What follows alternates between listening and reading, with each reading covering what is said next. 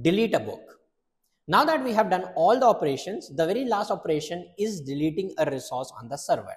So let's go ahead and use the delete method to delete a book. Let's execute that in Postman. Now you go to Postman and you can see checked out we have added as the last request. Now let's go ahead and add another request below that. So 3 dots, add request, and name it delete book. Now the method is going to be delete. So let's select the method as delete. The URL we need to provide the ID, right? Which book exactly we are going to delete. We are going to use the same variable ID which we used earlier because we want to delete our very own book which we added.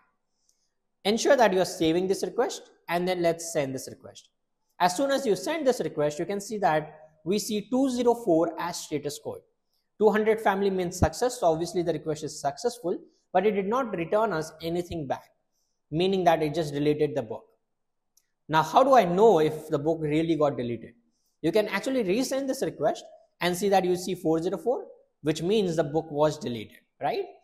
So yeah, that's the delete request.